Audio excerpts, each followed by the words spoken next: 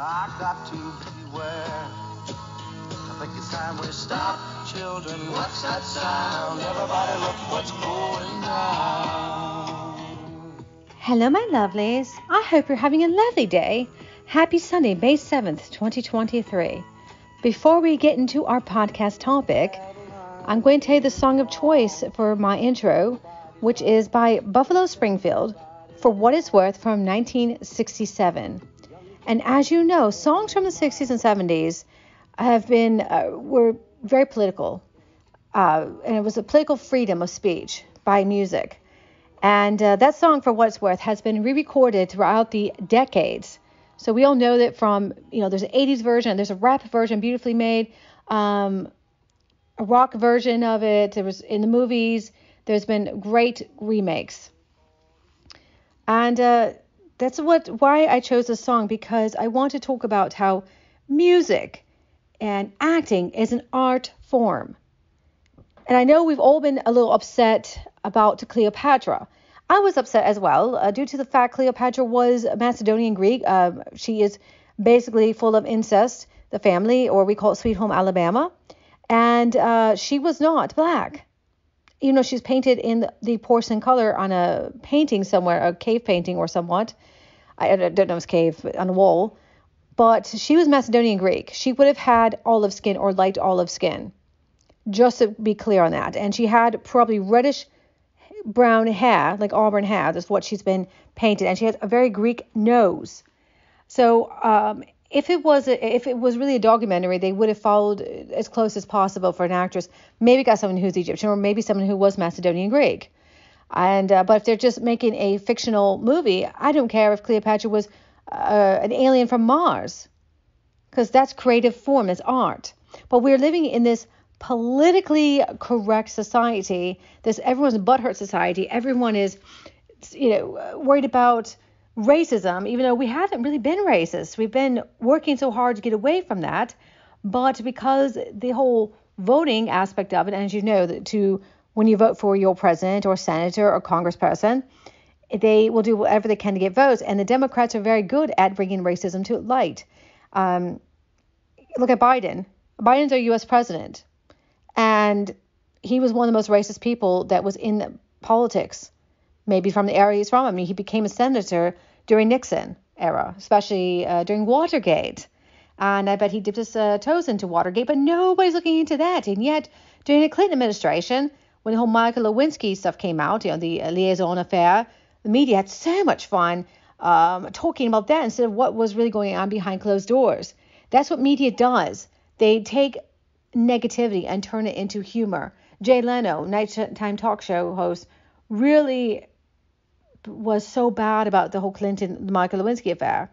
And, late night talk show hosts today are making fun of Tucker Carlson and Trump and whoever is the main headline. They try to be like Jay Leno. No one can replace Jay Leno. And I was not a big fan of Jay, but you're trying to be a late night talk show host like Jay Leno, you're not going to succeed. Be yourself, and maybe people will like you better. So that's why I'm bringing this up today, because actor Richard Dreyfuss had slammed the woke Hollywood inclusion standards, quoting, "They make me vomit." And those who don't know who Richard Dreyfuss is, which you probably do know, he was in movies such as What About Bob, Jaws, Mr. Holland's Opus, lovely movie, Closer Encounters of the Third Kind, and many more. He made that remark and many others on the PBS Firing Line with Margaret Hoover, after discussing at length a variety of issues related to the decline of civics education in the U.S. And I'm going to play a clip for you, what he had said, and we'll discuss afterwards my thoughts. Starting in 2024, films will be required to meet new inclusion standards to be eligible for the Academy Awards for Best Picture. They'll have to have a certain percentage of actors or crew from underrepresented racial and ethnic groups. What do you think of these new inclusion standards for films? They make me vomit. Why? Because this is an art form. It's also a form of commerce, and it makes money, but it's an art. And no one should be telling me as an artist that I have to give in to the latest, most current idea of what morality is. And what are we risking? Are we really risking hurting people's feelings? You can't legislate that. And you have to let life be life. And I'm sorry, I don't think that there's a minority or a majority in the country that has to be catered to like that. You know, Laurence Olivier was the last white actor to play Othello. And he did it in 1965. And he did it in blackface. And he played a black man brilliantly. Am I being told that I will never have a chance to play a black man? Is someone else being told that if they're not Jewish, they shouldn't play The Merchant of Venice? Mm-hmm. Are we crazy? Do we not know that art is art? This is so patronizing. It's so thoughtless and treating people like children. Do you think there's a difference between... And so do you understand what he's saying? And I know that I read on the comments on Twitter, oh, he said something else during the Trump administration, the negative things about Trump, and he's very liberalized. I can't believe he's saying this. And then you have the liberals going on social media stating, well, too many white people have played blackface, but we don't go into the fact that there are many black people who played Native Americans, black people who have played, Queen Catherine, the recent one, a beautiful black woman, black actress, and she wasn't black. She had African genes, perhaps, but it was so far down the line, she was mostly white at that point. Anne Boleyn, I believe there was a lovely black actress who played her. So are we blackwashing or whitewashing or whatever it's called? Yes, we are, because we have become reversal on everything. See, the whole point of the civil rights movement was to get everyone together except for the rich people. Do you got to remember when society was divided by race and up to the civil rights era, you had the African American communities, the white communities, the Italians, the Jewish, etc. And I can't remember, there was an African American rich man who stated, again, I don't remember the exact quotes along the lines, I'm sure if you Google it, you'll find out, who stated that we should stay segregated. Why? What's the point of that? But you see that, like, there's schools and I have seen schools that's only for African American culture, like private high schools and private and even private colleges and universities. And there's nothing wrong with that because there's history to that. But when you think about it, start questioning, why are we still doing segregation even in the schools?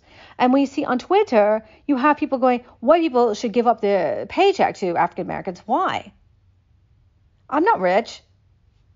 And you have more money than I do. I'm not bothering you. You're not bothering me. Just let it go. Get off of social media, for goodness sake gracious. But that's the world we're turning into. And it's very unfortunate. But Richard Dreyfuss is 1,000% accurate. And he's stating what almost everyone out there who's not so blindsided with common sense, a lack of common sense, I should say, for that matter. But I think the same way. We have come so butthurt with everything. And so I wanted to give you a take about Laurence Olivier on the film on Othello, when he played Othello, which, as you know, it's a Shakespearean play that became a film and has been, recorded over the years. But he wrote about it in his biography I believe it was, in the 1980s, and called from Laurence Olivier's Confession of an Actor, 1982, and also he also wrote a book called Unacting in 1987. And this man was a brilliant actor. You have to remember, actors up until really the mid 90s were really good. They actually had to act. They had schools for acting. There's still schools today, but people today, it doesn't take much to act. I mean, I think acting is better on TikTok for personal acting than getting paid to do a role in these big Hollywood movies. And you watch stuff on Netflix, you're like, okay, this one's brilliant. The other one, why do they even bother endorsing this film? It's horrible. But you've noticed that? Like, there's not really much talent anymore. Anyone could be a singer. Anyone could be an actor. Just take some auto-tune and now you're a famous singer. And there's so many apps for that. So anyways, Laurence Olivier's take is, I feel like it's important to distinguish between dark makeup and blackface, while the two terms have largely merged into critical discourse today, and for good reason. They would have been understood as separate phenomena at the time. Yes, there was a difference. And we kind of forget about that because history is being distorted in so much, and it's so stupid how distorted it is. And before I get into Laurence Olivier, continuation of what difference the define on between blackface and dark makeup, it's a simple term. There are definitions at that time. One thing that's been agitating to me is, and I think a lot of people talking about reparations and, so many black Africans were, slaves to the whites, and that's not true. And I remember reading this lovely newspaper article in the 1960s. I was researching actually for a book I was working on. And anyways, in the paper, it talked about, and it was right around the civil rights, and the article was written by an African-American fellow in the South, and he talked about why we're not teaching proper history, especially about the African-American culture. And it was this. And it was a list, and this was a repeat article that went on for every 10 years, all the way up to the early 1900s. And each of these journalists were African-American. But we don't talk about this today, do we? No, we don't. And it was about the fact there was 1% of white people were slave owners, because majority of whites in the South were dirt poor. And the people who owned slaves were mostly African Americans. And so today's history say, that's not right. Oh, no. But that is accurate. And I quoted that to somebody one time, and they argued with me and called me all these names. Like, how dare I say the truth? But that's the problem, is you give people facts. People don't want to hear facts, or at least the far left. They want to hear what makes them happy, what agrees to them. So, because all of a sudden you're saying, wait a minute, you're saying my ancestors possibly could have been slaves? Yes, they could have been. I know for a fact in my family, we were Native American Caucasian mix coming from Barbados. They came to Virginia in 1651. And they were dark because they were mixed race. And at that time in the 1600s, you go to Virginia, if you looked, and it wasn't African, it was Native American. And because he looked more Native American and spoke several languages, because that was normal back then, he had two choices. He'd have to either go to the tribal people, which he would not have been accepted because he was mixed. The Native Americans would not accept mixed people. Or he'd have to wear a star on his shirt, okay? And it was a golden star I was reading in the old court documents from the 1600s. Well, of course you're not going to do that because he couldn't really own land. Well, technically he could have if he had money. But he wasn't. He was a pirate. On top of that, a lot of people in Barbados and the islands, Pirates of the Caribbean, were pirates. Interesting tidbit on history there. And actually did have actual pirates in my family. I found that out in my research. So instead, that ancestor decided to go to North Carolina. Well, it was the Carolinas at that point. It wasn't North or South. And at that point, Carolina said, we don't care what race you are. As long as you can purchase land, we're cool with that. And so he didn't have to wear the star. And eventually, the family became Quakers, except there's no actual document proving they were Quakers, but they were living on the Quaker area. And Quakers were notoriously known to have slaves in that part of North Carolina, which eventually would become North Carolina. Pemiquas, I believe it's called.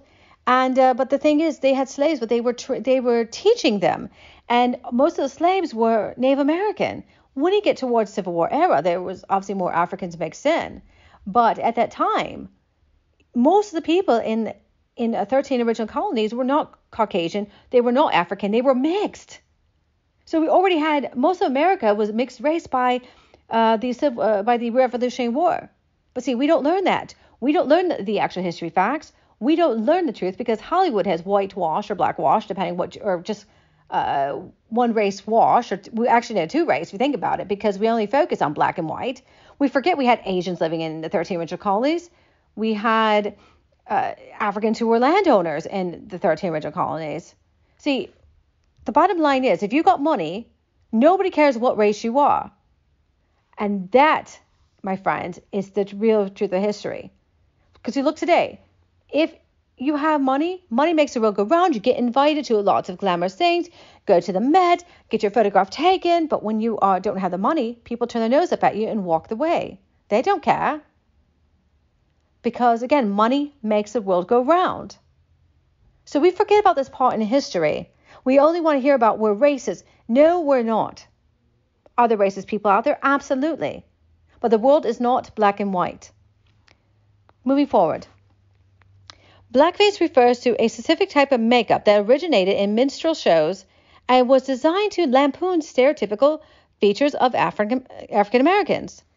This is the makeup of people such as Al Jolson, Amos and Andy, and so forth. Blackface makeup left a large white area around the mouth to signal oversized lips, and again a nod to racist stereotypes. Blackface performers usually also included costuming that was exaggerated and very disgusting stereotyped. Large bow ties over large suit collars and so forth. Voice and movement were likewise altered to lampoon African American stereotypes.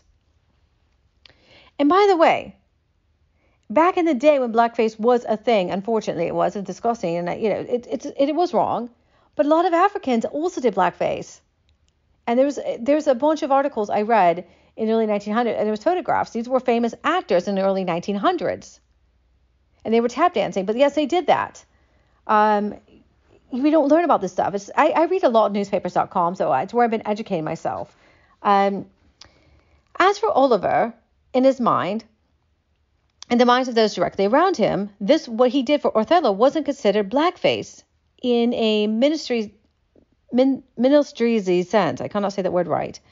In a blackface sense, it was him made up to be African.